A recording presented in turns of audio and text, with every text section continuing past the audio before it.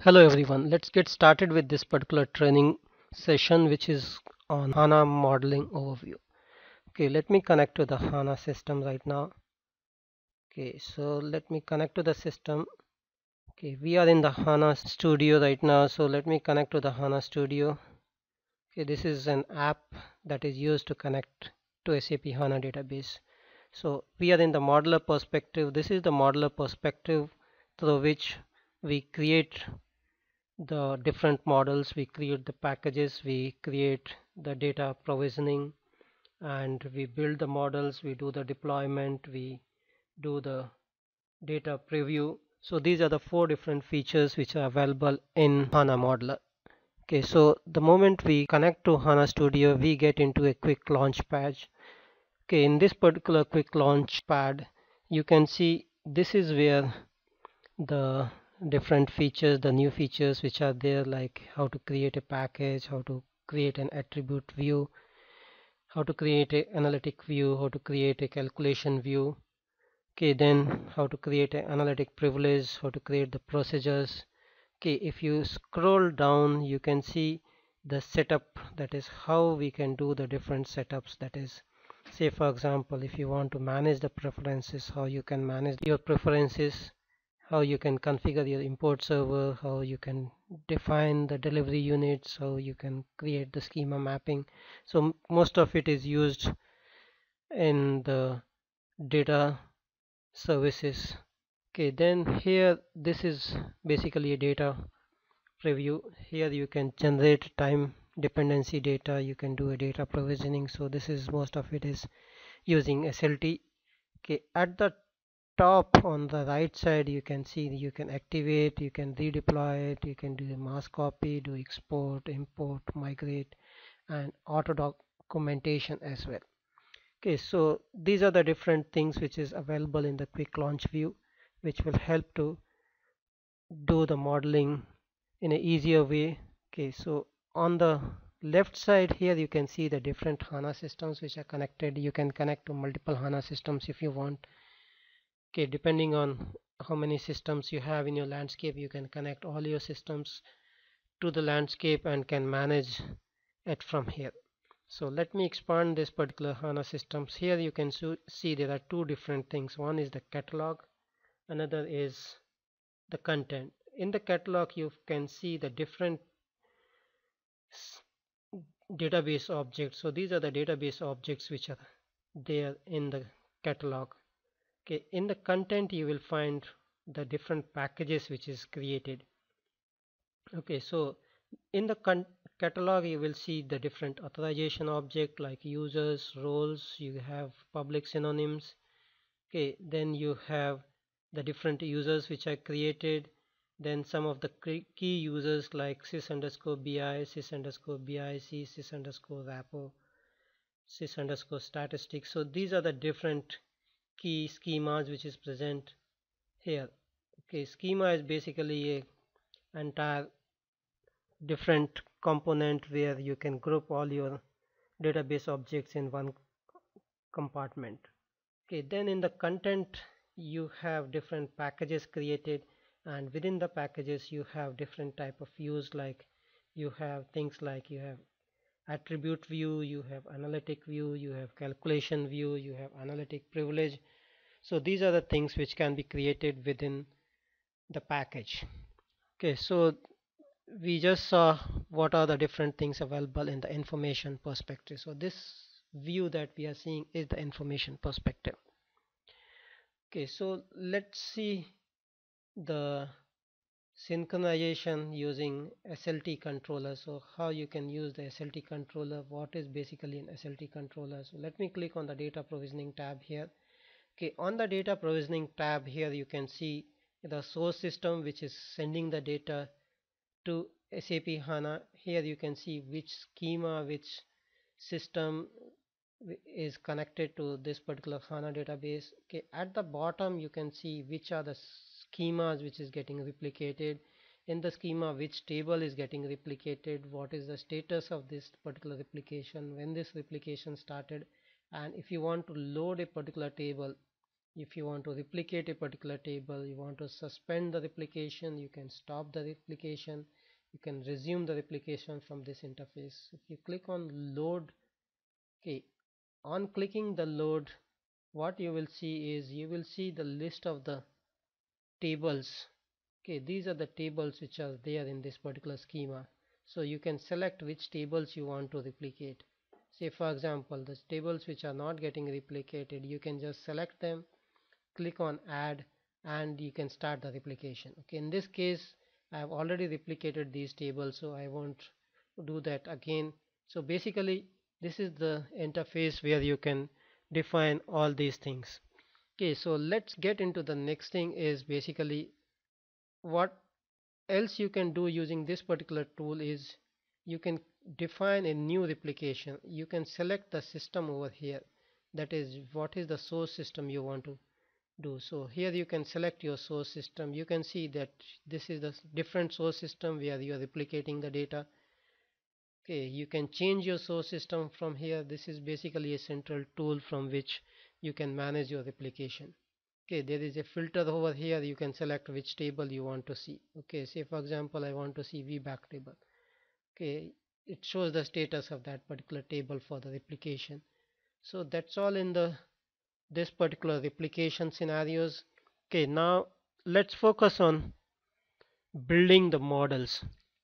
So there are three different types of models which are available, that is attribute view. So let me go to the attribute view. Here you can see this is the attribute view that we have.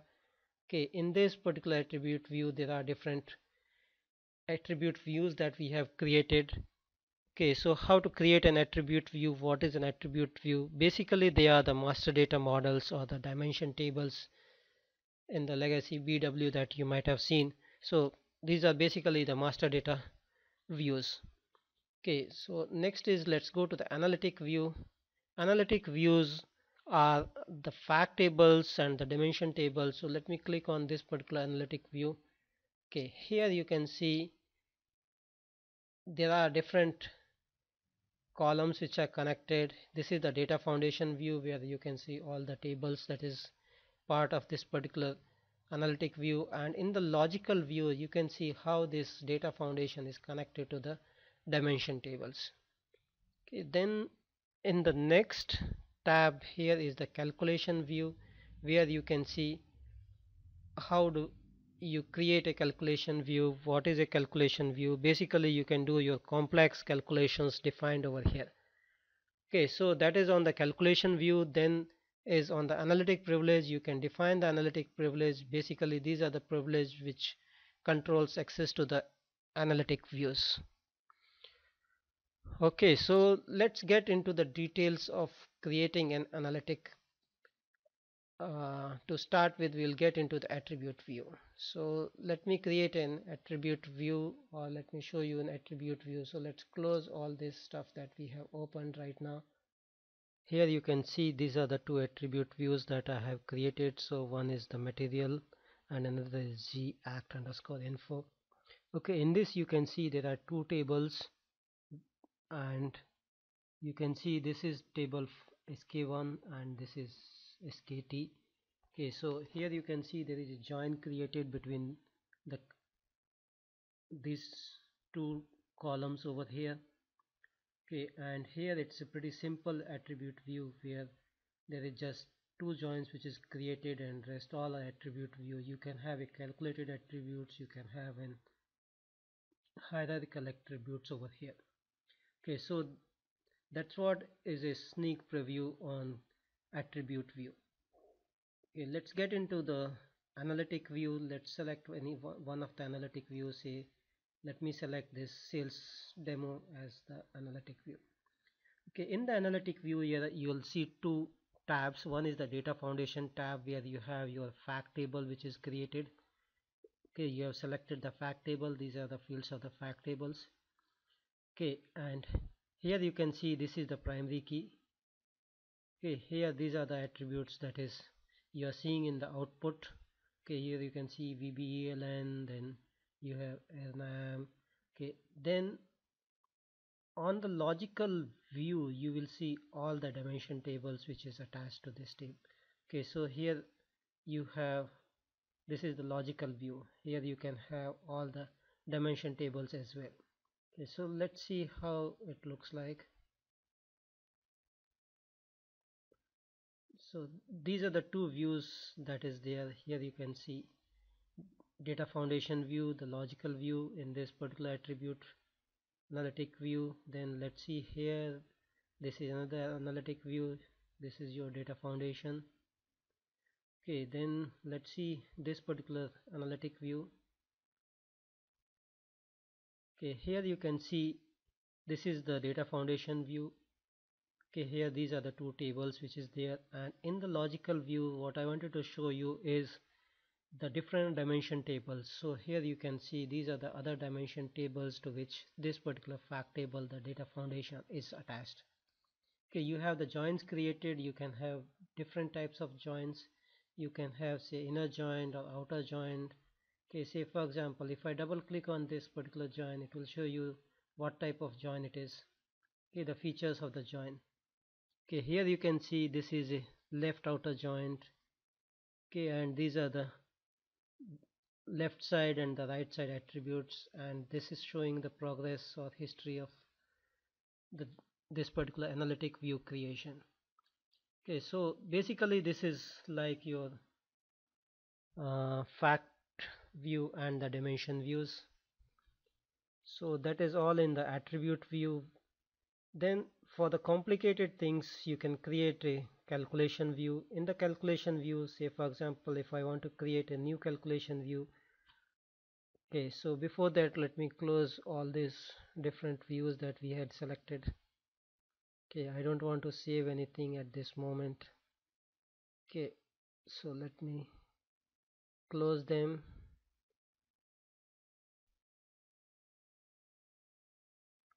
Okay, now let me create an analytic view. So before that let me show you this particular analytic view that is here. Okay, here you can see that on the left side of the canvas what you can see is, so on the left side you have the scenario which is created. On the right side you can see this is the canvas on which you can select what you want to see in your output, what are the calculation, what are the measures you want to add in your output window. And at the top you can see whether you want to create a union or join or projection or aggregate. So these are the things which can be used to create a scenario. Okay, now in this particular case I have used this attribute view g sales underscore demo. So g sales underscore demo, so using this I have selected this particular table, just drag this table over here, and here I am doing an aggregate. So let me see this. So this is the table that we have selected. Okay, and okay, this is the table. Then let's click on the aggregate. So we have done the aggregate on these values. Then the output, so in the output I want to see only these things, so I have just selected these things in the output and created a join. Okay, so this is what is there already. So let me select create a sample calculation view just to show you guys how the calculation view looks like. So basically this is a sample calculation view. Okay, so I've just selected the same name, and there are two different types of calculation view: graphical view or an SQL script view. Graphical views is basically for the simple calculation views, but you can select a SQL script as well. SQL script is basically you want to do some complex calculation views, you can go for the SQL scripting. Okay, then schema, I want to use this particular schema. So let me go to the next tab. Here you can see that you can select from the catalog, the objects can be selected. Basically you can select the tables from here. Okay, then you can select the packages, or you can select the different attribute or analytic views out of it, and you can just click on finish. Okay, so this is one way of creating it. So in this case, say for example, I don't want to select anything, I'll just click on finish. Okay, here you can see this is an output window. Okay, in this, here you can see union, join, projection, aggregate. So these are the different tools palette which is there, so you can create scenarios based on this. Okay, now what I want is I want to create, okay, here I don't want to create this projection at this moment. Okay, so let me cancel this.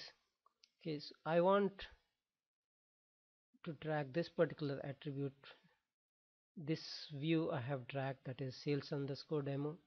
And what I am going to do is I want to create a union, or say for example I want to create, let's create an aggregate. Okay, now I have selected an aggregate. Let me join this particular aggregate. Okay, so I have joined this aggregate. So let's see what are the fields we require from this aggregate, say as an aggregate column. So let me add these columns as the aggregate columns. Okay, so something, if I want to add it in the output column, I can add it there. Okay, then I can select, join this attribute to the output column. Okay, and in the output I am looking for only these things. Okay, so let's select this as an attribute, this as a measure, this as a attribute, and this as a measure. Okay, so that's how I have created this particular calculation view. Okay, so this is where you can calculate your calculation view. And let's go to the next topic, that is creation of analytic privilege. So I can save this particular view, I can validate the view, and then activate this particular view. Okay, so let's validate this particular calculation view. Okay, validation is successful. Let's activate this particular view. It's telling me to deploy it. Okay, so I have redeployed this. The information calculation view has been successfully deployed. Okay, now let's do a data preview. Okay, so let me go to this particular calculation view.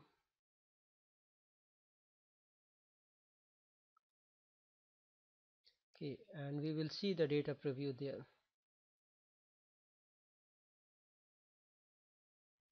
So let me click on the data preview. Here you can see on the data preview tab, these are the different, this is the output of the query that we just did, that is calculation view. Okay, on the distinct values you can see that these are the different distinct values that is there. Okay, here you can see the simple charts being displayed there.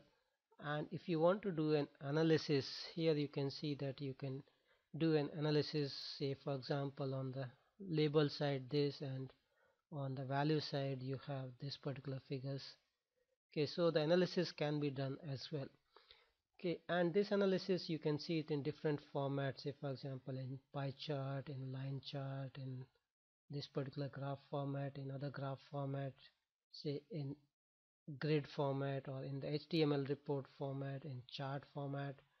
Okay, so different chart formats like line chart and other charts can be displayed as well. Okay, so that is on the calculation view that I wanted to talk about. Let's go to the analytic privilege. Okay, in the analytic privilege what we do is we define the controls, basically on the controls on the calculation view or the analytic view.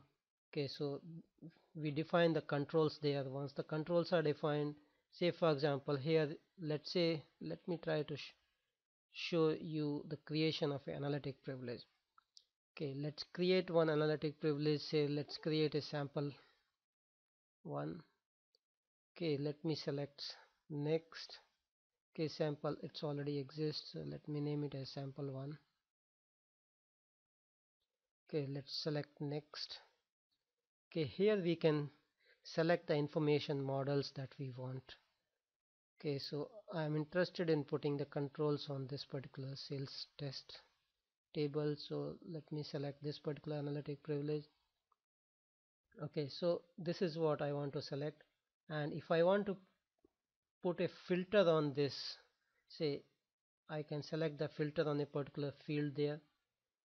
Okay, so the filter can be set on the field, and say for example if I want to add this particular thing so that I can query the filter on that particular thing, and if I want to put further restriction, that can be set as well, that is what is the value that I am interested in. Okay, so here we can say less than or equal to or in between or greater than. So any filter can be, these are the different filters that can be defined to put the restraint constraint on. Okay, so that is on the analytic view creation in this. Okay, so basically these are the things that I wanted to cover in this particular training video. Thanks everyone, thanks for joining, and have a nice day. Bye bye.